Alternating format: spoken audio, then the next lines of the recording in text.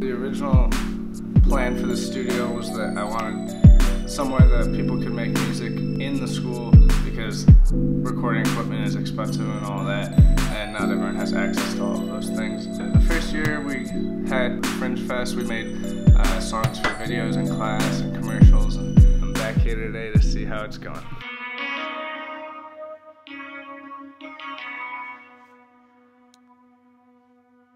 Just whenever I find a sound that I like, I start working with it. I start playing around with the notes. When a popular song comes out, I'll do like an actual cover of it, and that teaches me how that artist thought of the song and how they created it. I'm 100% self-taught, so I've watched a lot of YouTube videos of other producers working, but other than that, everything that I've learned in the software, I've completely taught myself.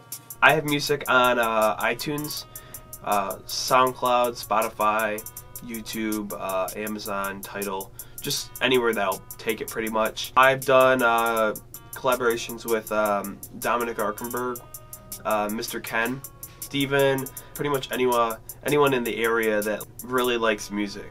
It's nice to put your stuff out there because you're definitely going to get listeners, and it's just an easy way to express what you're feeling. I treat most of this like a math equation, in the sense of I see there's 4 and I see that it's auditorially pleasing if I have it on the beat, and I can just literally just do the equation and get a good song out of it. They should be pushing more of a maybe high school level course where you are just composing your own music using algorithms and using equations and how people make hit songs. The best way to reach people is through music, and if we're not teaching that as a class, then we're missing out on something.